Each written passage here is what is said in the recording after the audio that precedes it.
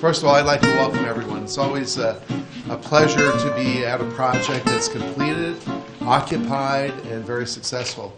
And sometimes whenever you look at a new building, I always looked at it this way, that it is a sign of how one views their future. So for Preferred Freezer, this is a wonderful opportunity. They see their future as very bright, building a new building and being able to occupy it, with their clients, as well as it's a symbol for the town itself. And the town itself has an opportunity that have, commerce here and the ability to have a new building, employees, and it's really great for everyone. So I really like to give a big thanks to the mayor and Mayor McCormick and the community. I think they were very wonderful to work with, seamless. Many towns that we're developing in, sometimes it takes years to get approvals, and I can tell you that this went very smoothly for us, and we're really pleased to be here.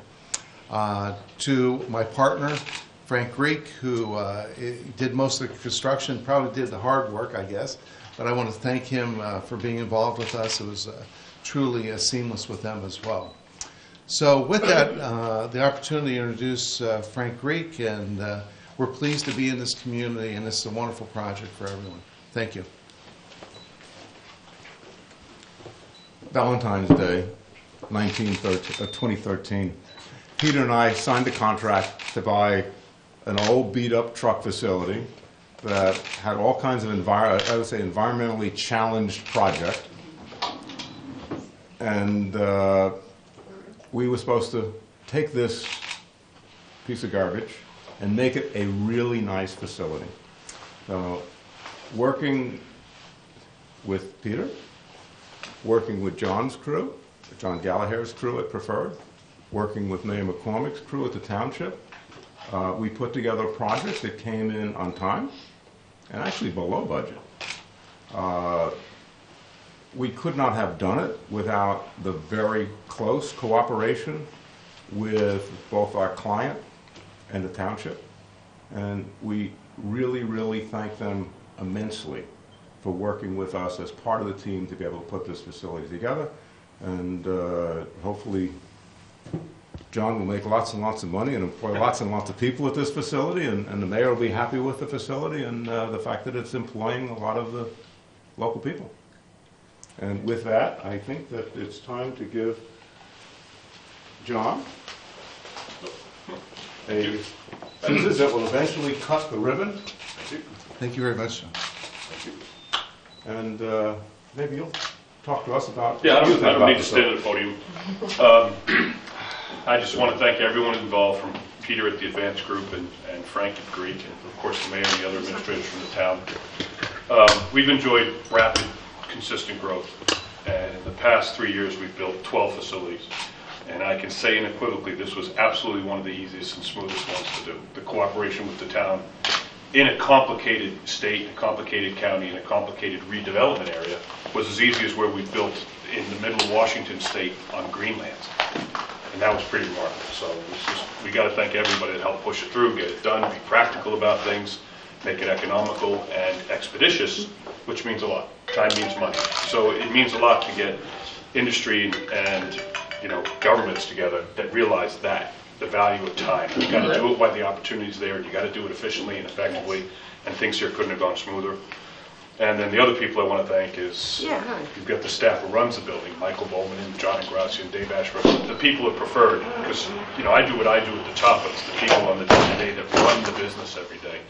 They did an unbelievable job of getting this place from zero to full and profitable, probably as fast as any freezer we've opened on the East Coast in our history. They did as good a startup job as any we've ever had. Usually you hear startups like a new restaurant, you don't want to go there until it's a month old.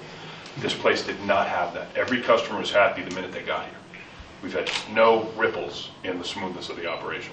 So a lot needs to go off to those people, because if you start it wrong like a restaurant, bad things happen in the first 2 or 3 years. You've got to get your reputation right from the day you open the doors. And they've done a tremendous job with that. So with that, thanks everybody. Thank you.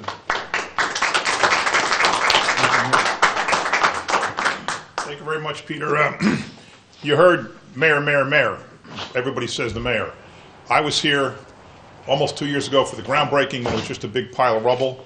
I didn't say the words preferred freezer. I didn't hear one thing about the company preferred freezer. I didn't do anything, nothing, between that day almost 2 years ago and today. Not a single memo, not a single email, nothing. So that's my job, is to pick the right people to do things so that I don't have to hear about anything. And the two people responsible for that are here today. Carolyn Ehrlich is the head of the Woodbridge Redevelopment Agency. This is a redevelopment zone. It's got a payment in lieu of taxes. That's what helped attract Preferred Freezer and Peter and Frank to this area. And of course, Martalewski runs our planning department. They're the two that, when everybody said it was seamless, when everybody said it was easy, and you know, record-breaking, is because of those two and their departments. So I want to thank Marta. I want to thank Carol with them. We have Eric. We have Chris from Marta's shop. We have Hank, who's the head of our redevelopment agency. All these people work together to make me look good and to make us look good. We also have Corey Spiller here from the 3rd Ward. He's the councilman who represents this area.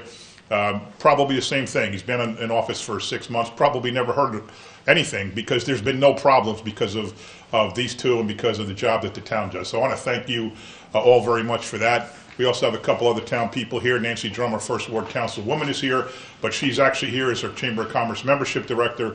Karen Barnes is here as the Executive Director of the Chamber of Commerce, and some other staff is here as well. I also want to say how much it is a pleasure to work with people like Frank and Peter. I've known these men since before I was mayor, and they just are a pleasure to deal with. And John from Preferred Freezer, they're just honorable. When they give you their word, they do what they said they're going to do, and that's why this project went so good, because we're dealing with such good, solid, honorable, honest business people. So I want to thank them for investing in Woodbridge, and when you're ready to go, I'm going to put you in my car. We're going to drive around. We're going to look for more spots for you to come in and just build some more things in town, because that's how great an experience it was with you here in Woodbridge Township. So I want to thank you again for investing in our town, and like I said, please do more. And we have proclamations, official mayor's proclamations for the three of you. F Creek Development, Frank. Thank you. Thank you very much. I think we got to do pictures here, so come on over.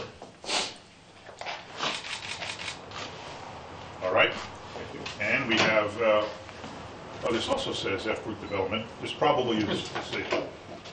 They're all with a different name. Let me see. They're all the same proc? Yeah. Oh, okay, all right. Come on, John. they all have I'm looking for an individual name here. sayings on them. Gentlemen, right here. Great. Okay, and Peter. Thank you so much. Thank you, sir. Appreciate it. Peter, right here. And then maybe get all three with your procs. Hold up your procs. Got a report card. And they plus. Got it?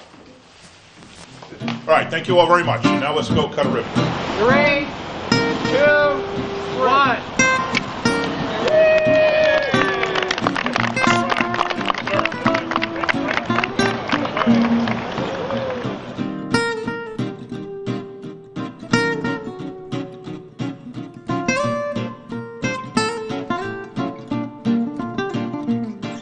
Thank you, everybody, for coming. We appreciate it.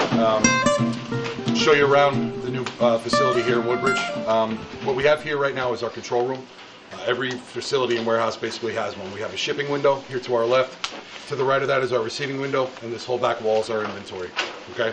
So here, kind of all the coordination between all the inbound product and all the outbound product happens, all the interface with the customers and the drivers and the carriers and such, whether we're bringing product from the port or it's coming over the road, we're importing it, whether it's meat, seafood, beef, poultry, whatever it might be. We coordinate through these windows here. We move probably about 1 million pounds of throughput on a daily basis in and out. Our facility, which we'll show you in a little bit, holds about 27,363 pallets, and we're roughly 10 million cubic feet. All right. Shipping and receiving all happens here. All that coordination happens here. This is our inventory wall. Okay. Inventory is kind of really important for what we do. Okay. We don't want to become our customer's biggest customer, right?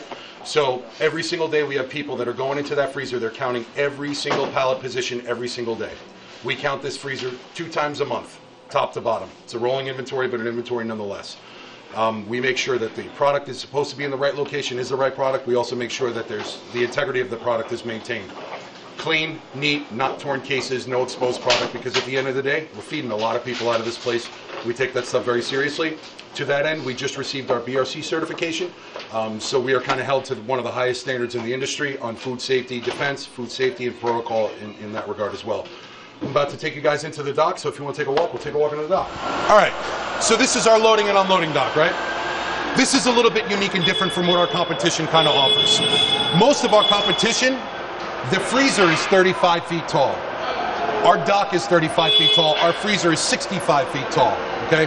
We'll talk about kind of the reasoning behind that in a little bit, but the reason we're 35 feet tall up here is really simple.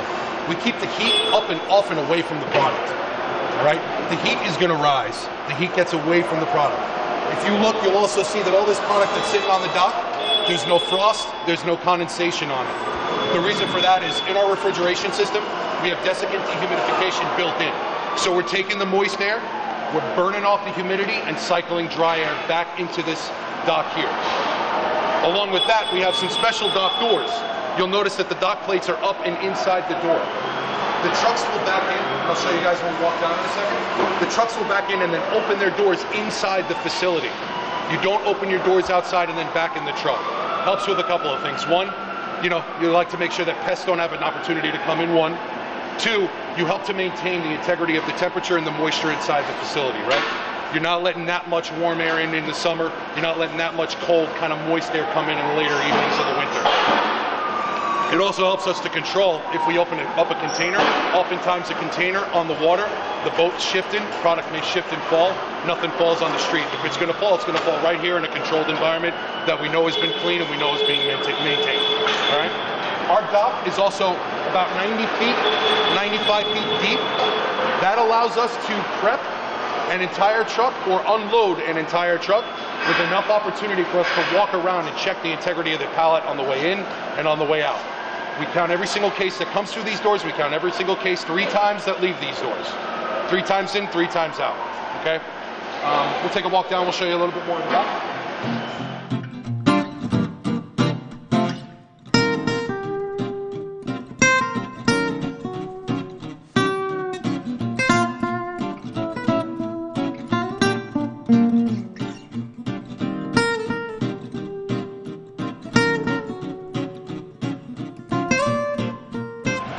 So this is a perfect example. This is a container that came to us from overseas, either Netherlands or Spain.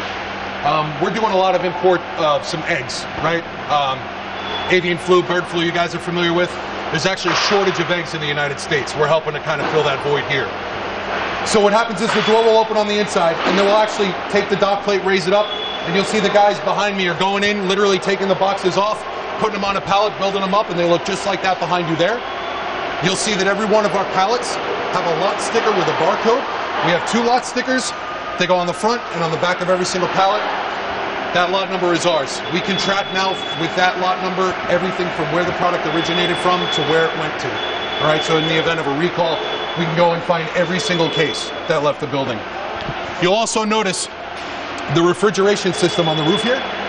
This is circulating the air perpendicular to the doors. You won't see blowers on the back wall of our dock. It's kind of counterintuitive, right?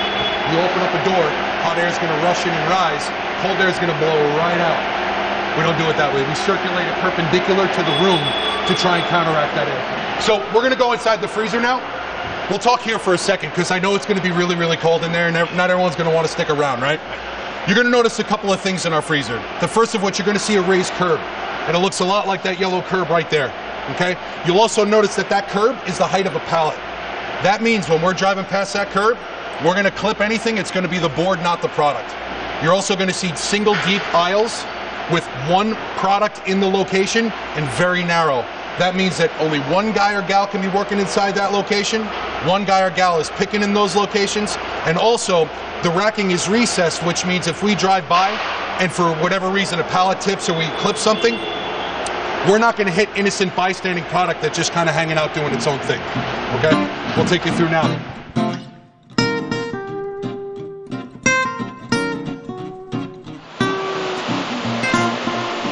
This is 27,000 pallets. We're pretty full. What you have behind you here is our front wall. We pick and prep every order inside the freezer. It doesn't go to the dock until it's ready to ship. about 30 minutes to an hour before it's ready to go. We try and maintain the cold chain as much as we possibly can, because at the end of the day, this is all going to wind up on our plates, right? This is Freddie, he's our operations manager. Freddie works in concert with Dave, the general manager, to make sure that this building does what I just told you it's going to do, and what I tell all our prospective customers it's going to do. These are the guys that cash the checks that I write every day. All right? That's kind of it. Thank you very much for joining this tour. We're very excited to be here as part of the Woodbridge business community. We thank everybody for their support and look forward to a great time here in Woodbridge.